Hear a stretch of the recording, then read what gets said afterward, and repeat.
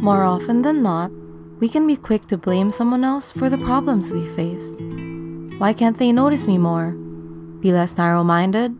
Or listen to the words coming out of my mouth? But are you putting in the same amount of effort on the table? Can you be just as attentive as your partner? The thing about relationships is you don't just learn how to love someone. It's also an experience that teaches you how to be a better person. But if you're not in the right mindset, sometimes it's worth postponing and working on yourself first. Here are 5 signs you cannot handle a relationship. 1. You put yourself first before anyone else. It's healthy when you prioritize your health and well-being, but there's a difference between finding balance and just being downright selfish. Clinical professor Srini Pillai believes that selfish lovers often suffer from feeling inadequate. When they show love to someone, even if it's just a little, they start to worry that it'll all be gone in no time. Selfish lovers are deeply troubled because they aren't self-connected.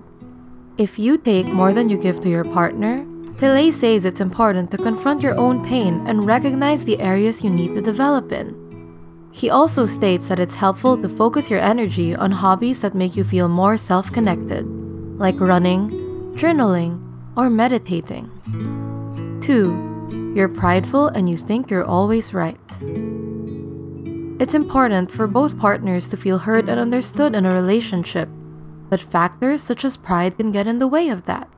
At the end of the day, is it really worth being right if you're going to lose someone you love? Another reason why some people are commonly reluctant to apologize is because they fear the other person won't take responsibility for their part in the conflict. But when you sincerely apologize first, it lets your partner know that you're not proud of what you did and will take better measures next time instead of repeating the same mistakes. It's important not to emphasize on who was right or wrong, but rather focus on what the two of you can do to prevent any mishaps from occurring in the future. 3. You always depend on your partner to make you happy. Do you get anxious when you're away from your partner? Or generally feel lost without them? This might be a sign of codependency. Ask yourself if you really love your partner, or are you just emotionally dependent on them? Love is about appreciation, not possession. Psychologists state that codependency stems from the lack of self-sufficiency. Since codependency is often rooted from your unmet childhood needs, treatment often involves going to therapy, where you can get in touch with the feelings you've buried for so long.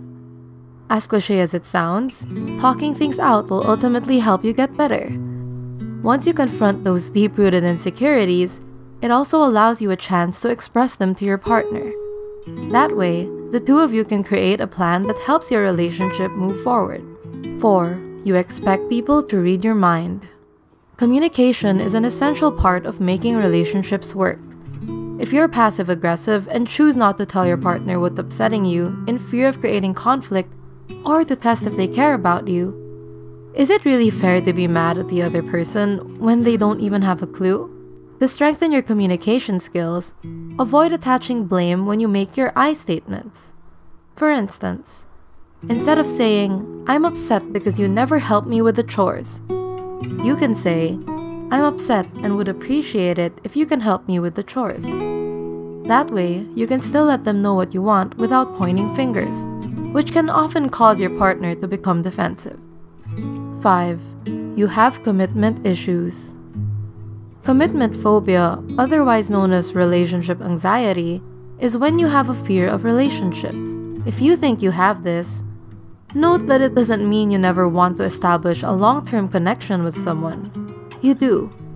But your anxieties are getting in the way. Many past events could have caused this, such as witnessing your parents getting a divorce or having an unhealthy romantic relationship.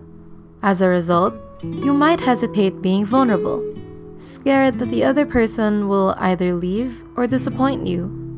If this is an ongoing issue, it's best to visit a therapist and get insight on how to manage this phobia while learning techniques that help you practice vulnerability. What are some dating struggles you're going through right now? Let us know and leave a comment down below. Be sure to also subscribe for more helpful content. Thanks for watching!